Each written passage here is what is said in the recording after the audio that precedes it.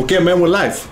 So we just saw the World of Warcraft cinematic and the gameplay reveal of what the fuck was that, man? Oh man, Battle for Azeroth, I gotta tell you, this is getting me super excited. I've been waiting for a Horde and Alliance clash for Blizzard, years. take my money. Now, take my money. But it didn't show when it's gonna be available.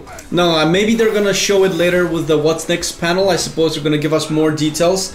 So far so good. The contents of the expansion seem really cool, really nice. What do you think of the Kulturas and the Zandalar zones?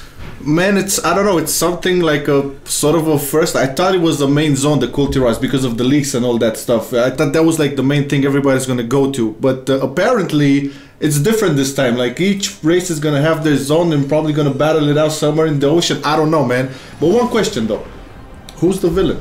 Do we have a villain? I don't know, but that's actually really interesting. It's a really interesting question. I don't think we have a villain. I think that's actually great. We don't need a villain to unite the Alliance and Horde against. We don't need that. We want an Alliance versus Horde thing.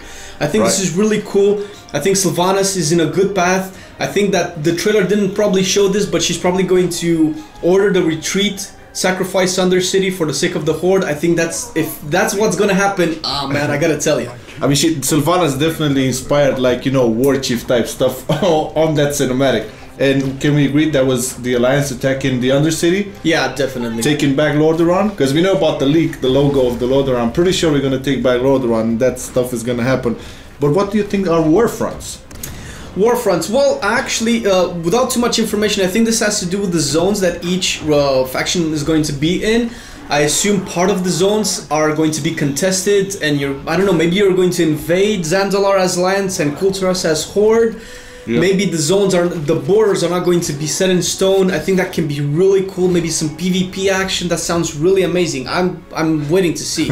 It looks a little bit Garrison-y, but yeah, I don't know, man. I'm just like so hyped right now. I can't even put my thoughts together. That cinematic was insane. Now, the thing with the war fronts is definitely going to be something like PvP-like, and I'm hoping to do something different than anything they did prior to this expansion.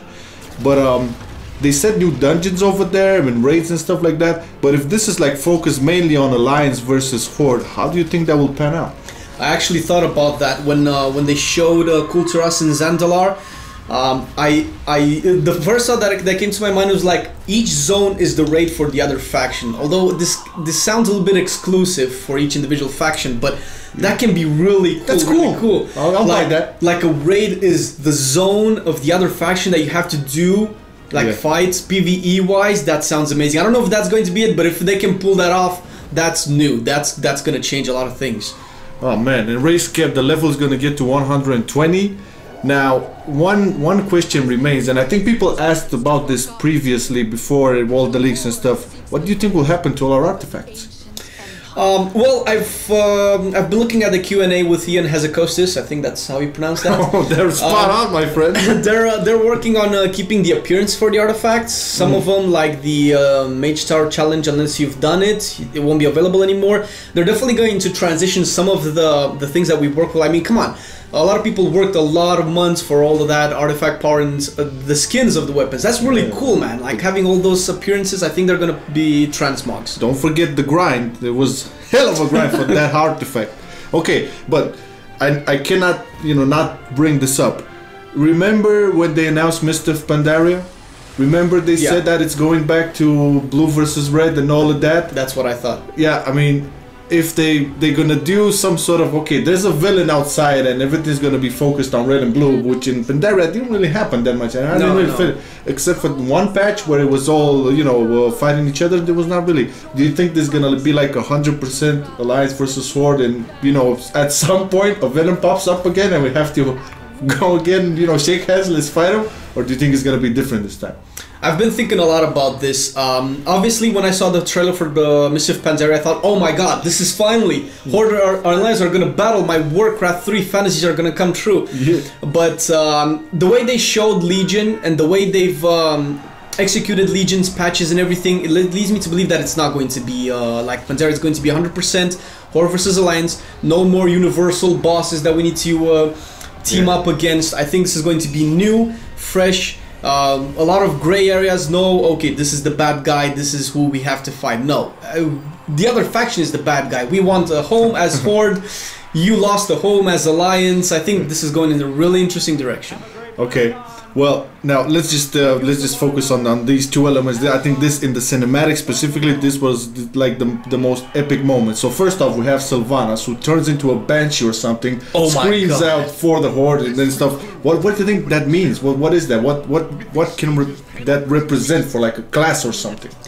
As a fellow horde player at heart, that actually spoke to me. When I saw her, she did the banshee. I was like a little bit scared. It was a little bit shadowy and voidy, but then she yelled for the horde, and it really felt like she meant it. So I think like all of those shady thoughts, like, oh my god, is Sylvanas working with any dark forces against everybody else? No, I think she's fully dedicated to War Chief. I think she's the War Chief that we never expected her to be, because nobody thought Sylvanas is going to take this seriously. Everybody thought, oh, she has her own agenda, but no. I think she's going to be like kind of like a redemption thingy, but she's going to be full-fledged War Chief. She's going to prove everybody wrong, because we all know Blizzard likes those turnarounds. Yeah. Well, as a fellow Alliance player, I was like absolutely shocked at the armor of Rin. I thought it was Anduin over there. I think it's like he was, a little bit too more girly girl to have that type of armor, but that was like amazing. Yeah. Now, what truly spoke to the Alliance vibe is like, okay, I drop my sword, heal everybody up, let's do this, let's fight. I mean, that was like the Sylvanas thing and the Anduin thing. That was just amazing. But let's try to wrap it up. So as we talked, everybody saw in the background what was happening and stuff. There's more to come on our channel. We're gonna talk about what's next on World of Warcraft and Heroes of the Storm, possibly even more. But it's kind of a rat race around here. So hope you guys enjoyed. Okay? Yeah, guys, take care. Peace. Bye bye.